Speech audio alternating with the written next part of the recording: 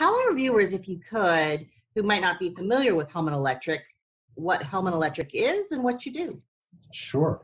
So Hellman Electric, we're a company, electrical contracting company based out of Bronx, New York. We were, until only about 8 years ago, we were primarily an outdoor heavy construction contracting organization. Over the last 8 years, we've opened up 2 separate divisions. We've opened up a Datacom division as well as an interiors division.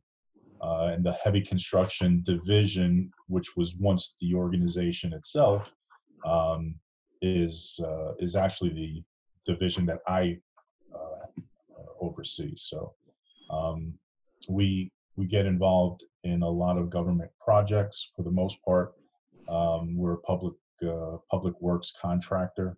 We do work for the different agencies throughout New York City.